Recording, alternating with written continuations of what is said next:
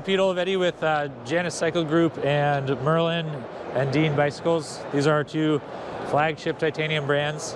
In the past couple months or so, we've been doing really hard work to separate the brands out as far as performance and features.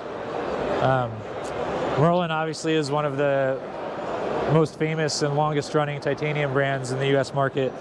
The biggest features to point out for them is that we're using all double-butted tubing on the front triangle, using all American Paragon Machine Works fittings for head tube, bottom bracket seat collar, dropouts.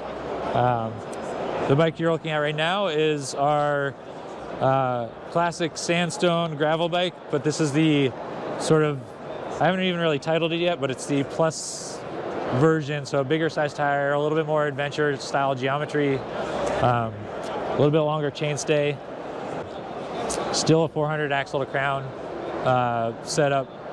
And then our other sandstone, which is probably our bread and butter sandstone, is clears a 40C. I personally spent the last about month reworking the chainstay design for them so that we could use top quality CWSR 035 7/8 tubing to just really take advantage of the ride quality of titanium.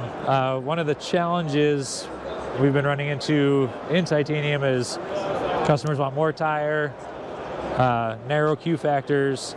This bike kind of solves most of that. It doesn't get the biggest tire, but it still allows us to use a really high quality, great riding chainstay instead of having to use a heavier chainstay. The front triangles are all Reynolds tubing. The C-tubes we actually manually butt in-house. MerlinBikes.com.